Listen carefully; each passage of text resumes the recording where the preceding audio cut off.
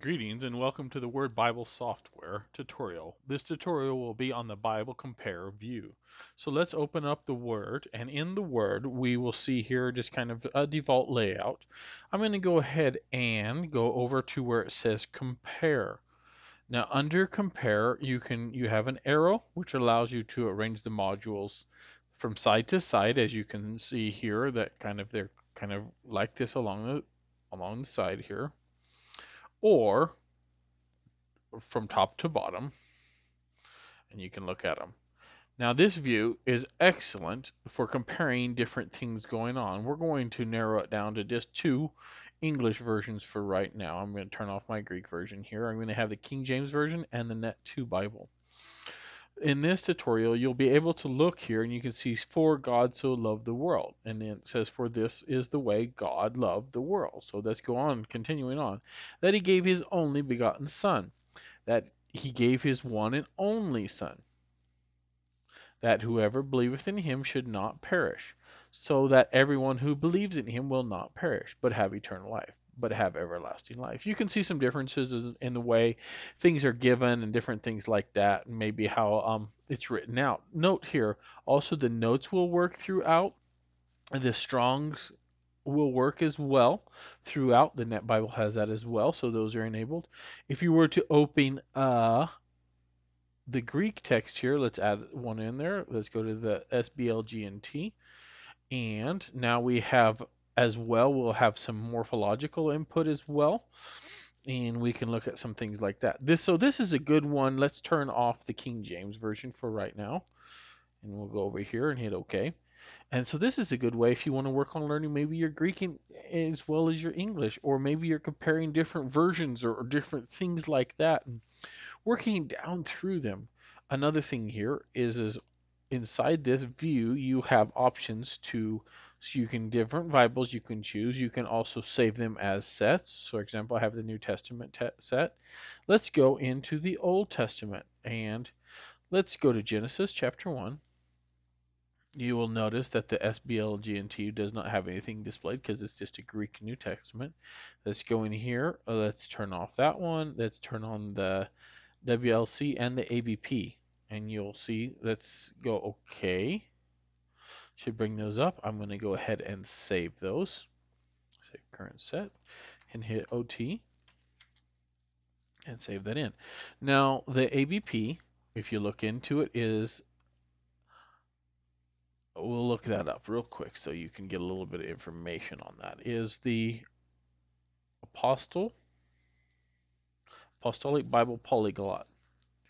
And there's some things you can do there. Also the WLC, we'll go to Bible Info, is the Westminster Leningrad Codex. And so let's return to the compare view, in which it loads up what we just had. Now we have English, Hebrew, and Greek. And you'll notice that the Hebrew displays correctly, right to left, English left to right, Greek left to right.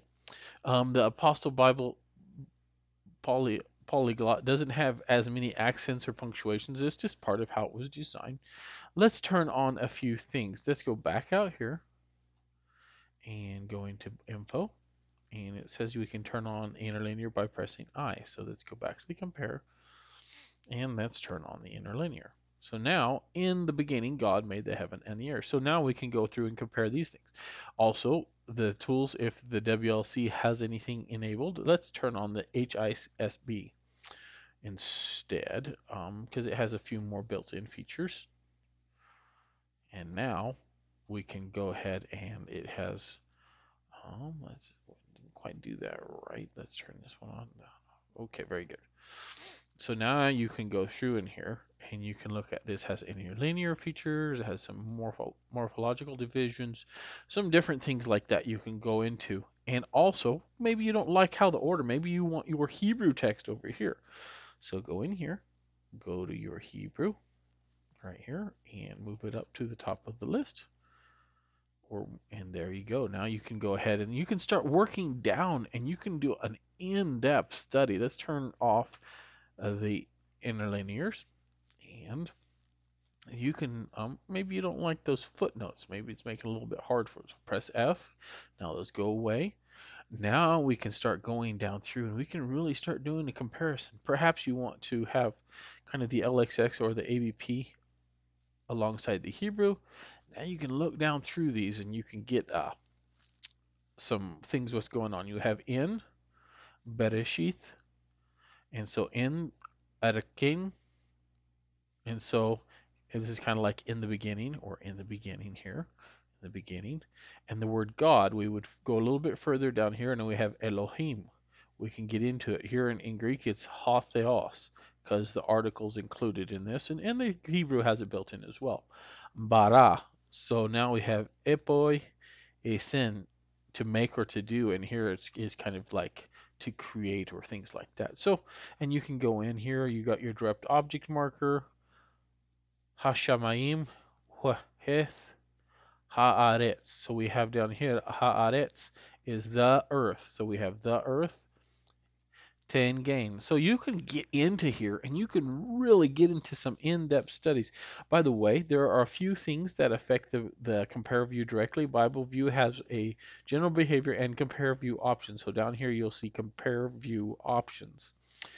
You can arrange them in columns, in rows, one verse below the other for each translation. And we saw that over right here. We can kind of do those things. Show floating header in compare view. Let's turn that off. Let's see what that does. And so that takes away what the versions were up here. Let's go back again. Let's apply it again. So it takes those away. Let's return that floating header. And let's see what it looks like in the row view. Oh, it's done a little bit different. Okay, very good. You can hide Bibles. You can change the color of the secondary row. Like maybe you like it really bright yellow. There you go. You could do that. I kind of like my adjustments to where I can kind of, it's gentler on my eyes. Go ahead and go OK. Apply. And maybe you don't want to use an alternate color every other one.